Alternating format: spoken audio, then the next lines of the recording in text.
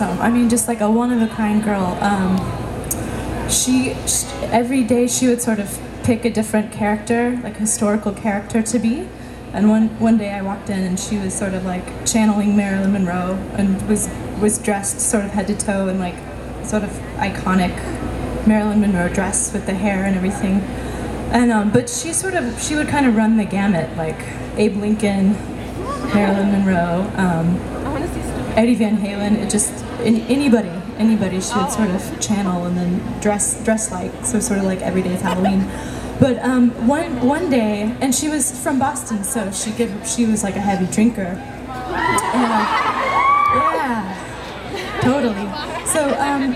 So one day I came home and there was a liquor store nearby the college, which is, you know, sort of a given, and they were advertising a Coors Light Family 30 packs, which was a treat back in the day. And so I left her for the night, and I came back.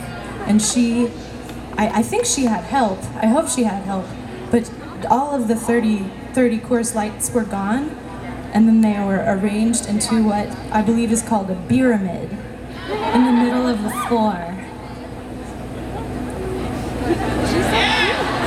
So, food for thought, maybe for your next party. You could have a Coors Light art project.